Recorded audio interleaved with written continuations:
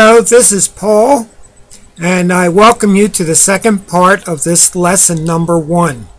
In the first one, we did talk about some hardware and how it is related to software and what is for input and output.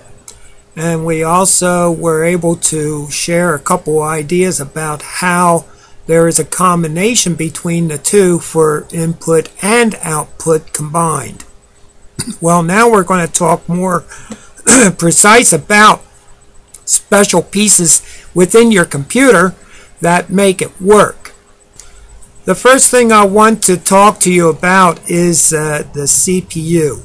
The CPU is called the Central Processing Unit.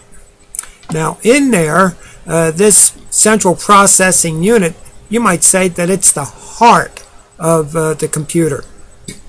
It has a clock speed, just like our heart has a clock speed that pumps blood throughout our body. Well, this CPU has a clock speed that pumps information throughout the computer for it to operate. Some of it is coming from your keyboard, while other part, when you move your mouse around, is also a form of input that is processed through there. At the same time, these actions are reflected on the monitor, and you are able to see something that you're typing in a document or whatever. However, what I do want you to realize that this clock speed, instead of taking so many beats a minute, why this clock speed is running through thousands of beats every nanosecond. And so it has a lot of time of lag that it can do more than one thing while it's doing nothing. In essence, this CPU can only do one thing at a time. In our computers, it is designed that way. But since there is a lot of lag time, it will be able to print a document while typing a letter at the same time, and it seems like it's doing more than one thing at a time. But because of the speed of it, it seems like it is doing multiple things. It's just using a buffer to make things work faster, and this buffer is a form of memory where it exchanges things very quickly, much quicker than when you have it stored for long-term storage on what is your hard drive. I'd like to remind you that the CPU, as much as it does, it is a piece of hardware. It can be replaced, it can be upgraded, as long as it is compatible with what is called the motherboard. Now this CPU looks like a small square piece of equipment that is mounted on the motherboard, and it is about the size of a quarter if it was in the form of a square. Taking a quick look at the motherboard, we can see where there is a white square in the bottom part of it in the center of the board on this display, where it will sit on in that little box, and on top of it a heat sink is placed on it. This heat sink will be quite sizable, but the purpose is to keep it from burning up. Now, in addition to having that heat sink, there is a designated fan that it gets a separate power supply from the power unit, and this fan will keep the air flowing over it and prevent it from burning up. Now, to take a quick look at one of the older boards that were being used in the computers, we can see that this motherboard here is where there's a lot of slots in it, and these slots are of different types. As you can see, there are many different sizes there. And I'd like you to realize that when you have a specific board in your computer, this will designate that what is compatible is what you're going to use, and you might have different computers and they will take different compatibilities for whatever cards can be inserted in there. Now the card that I'm looking at now, this motherboard, has only a couple slots in it, and that is because the motherboard, which is what is the main circuitry going on, that so much is connected, it has to be going through the motherboard. In other words, if you realize about your telephone system, everything is activated through a central switchboard, and to get to the switchboard, there's a lot of wires up on the telephone poles in order to go through the process. As we have a phone call to somebody, even if it's next door, it'll have to go all the way to the central switchboard and come back to the phone that we are calling. Well, this is pretty much the process of the motherboard that is there, and it's going to provide channels for everything to operate. Now, many of the capabilities of the motherboard is now included, and we don't need too many extra cards plugged into the computer. If we do need to plug in a card, it's for a specific reason that most of the operations of somebody on the computer is phased out today. Now, I'd like you to remember one thing I haven't heard for a very long time, and that is your computer is one dumb machine. It is the dumbest thing around and will do nothing unless you tell it to do something. There are several ways for it to do something, and that is, first of all, give it the proper commands. We do get a whole bunch of programs to get it to do things that we want it to do, but that is because somebody has written the commands for it to perform. Now, there is one thing that the CPU does not do. It doesn't do anything but process one piece of information from one device to another. That's all it is. It is a switchboard on your computer. It will never perform anything at all. And most of all, it has no memory. So it doesn't know anything. And one of the devices you have on your computer is memory. Now, just like with our bodies, we have a heart that beats at a regular rhythm, and the blood circulates through our body, and we're able to perform only because we have a brain. The brain will judge how fast our heart is beating, and it's going to remember the needs of what is going through our body and be able to understand how to make it work. It also has long storage, term storage in that brain, but we don't want to talk about that at this time. I'll get into that part later on. But short-term memory, it will perform things that we have to do on the spur of the moment. And that's only because the brain stores certain information to remember how to do things. Well, the same thing is true on the computer.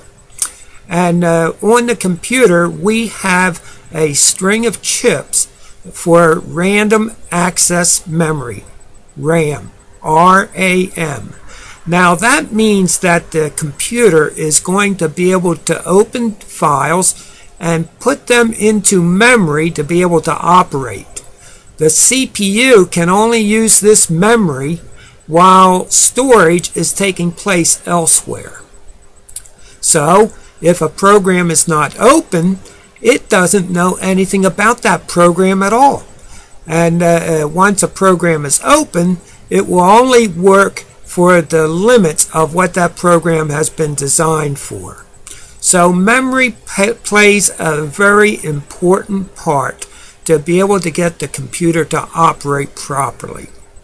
Now, this is a chip from memory of the very old days. And this chip represents a 64K of memory. That's all it is. 64K of memory, or 64,000 bits of information. Now, I'd like you to realize that it takes a string of these chips for the computer to have any kind of a memory that it can do anything, because 64K of memory today will not do much. So we go and look at this generation, and from the top, that small chip is what I'm talking about, and on the bottom we have what is called a SIMS chip. Now, a SIMS strip is a series of memory chips that are holding space for activity. And like I was relating to our brain, it would be short-term memory. And this is where files of all kinds, it could be files that are stored for your operating system, it could be files that is for a program, and the applications that you develop yourself. These are all open with this memory. Now, the more memory that you have, and by the way, this strip could have chips on both sides, and for the maximum amount of memory, the chances are they are that way. I would like to tell you that each computer has a maximum number of strips that it can hold, and on this motherboard, it has 4 different slots there where memory can be installed. On your computer, there might be only 2. So the newer the computers, the more memory it can hold. And also each strip is going to be able to handle much more memory. The more memory that it has, the smoother the computer will work. Now, especially with the CPU and the entire operation or transfer of information from one one object to another on the computer, it deals with only one code, and that is a binary code. It's a series of switches that is on and off, and we'll be getting into this much later on and give you some fine details of what all of this is about. But just to cover it for now, when we have different peripherals being attached to your computer, such as a keyboard, your mouse, a printer, they're all different manufacturers, and they will have their own codes of operation to be able to bring out the best results possible. Now, just like different manufacturers of different printers, they're all copyrighted, so they need to have their own process of working. And for everything to work together, there has to be a translation of their code by the binary code that the CPU will be able to handle. And this is all performed so that we can have competition within different printers, different monitors, and etc. But Windows has been kept up to date to accept most formats and know which driver to use. And if it doesn't have the capability of doing this, the manufacturer will give us a installation disk that will have the drivers that are needed. The only thing I can add to this now is that with each different piece of equipment, it is very easy to plug it into the computer in its proper slot. Most of the peripherals that are external today will make use of what is the Universal Serial Bus or a USB port, and that even makes it easier for connecting almost anything you want. Cameras, printers, your keyboard, your mouse, they all use the USB ports now, and anything special. I even have a couple sets of headphones with microphones that connect to the computer as well. Now, one thing I do want you to realize, that if you run out of places to plug in a USB device, you can always get a hub small, inexpensive hub to be able to expand the number of ports. You can continue to do this until you have 256 different items plugged into your computer, and the operating system will handle that. So that is something that can continue to be much more intricate of an operation for what is your needs. And now I'd like to say thank you for this first class, this first lesson. This is the end of it. There's not much more. It's very basic, and I want to keep it on a simple level so that for the people that I'm addressing in the class, they are people who have never worked with a computer before in their life. And they're looking to learn something, to be comfortable with a computer. And most people that come to my class, they already have a computer and don't know how to use them. So there's a lot of things going on of interest in our classes. This is Paul Jones, and I invite you to go to the next lesson and learn more. We're going to be talking about the mouse in the next lesson and understand how to use your mouse effectively. So I thank you for your time, and I hope that you will continue this study. Thank you.